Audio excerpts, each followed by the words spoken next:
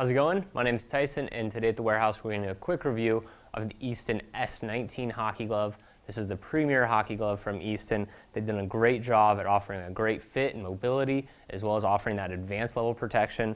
Starting the exterior, you have a nylon exterior across the entire glove, which is great. It reduces the weight, keeps that breathability, as well as the durability up. As far as protection goes on it, they have dual density foam, so you have softer foams at the bottom, and then you have higher density foams on the top with plastic inserts on top of that. That runs the entire length of the glove. You have it in the fingers, the backhand, and then across. So it's really nice to see. It offers that advanced, great level protection on it. Also on the exterior is they've used a sublimated nylon polyester exterior, meaning that the colors and graphics are built into the glove. They're not going to wear off, as well as the logo up here is stitched in with some synthetic leathers, so that's not going to rub off as well. It gives it a nice clean look to the glove.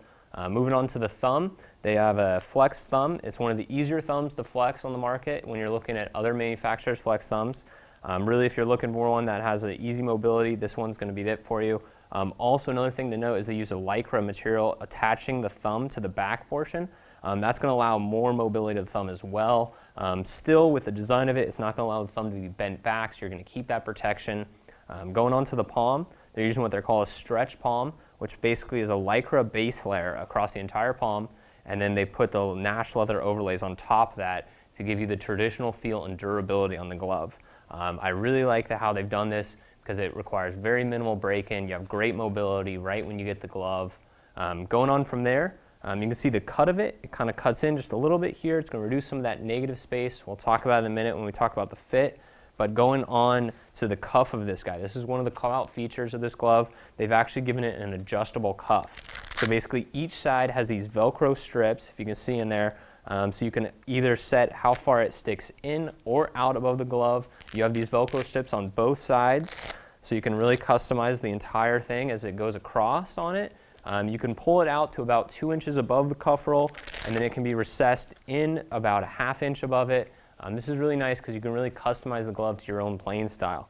Also going on to the side, you have the flex flare, which is basically kind of like a lycra material as well with some higher density foams. This allows a little bit of a stretch there, so when you have the glove on and you're moving it in that motion, it's going to allow a little more mobility while keeping the cuff near the arm to keep that protection.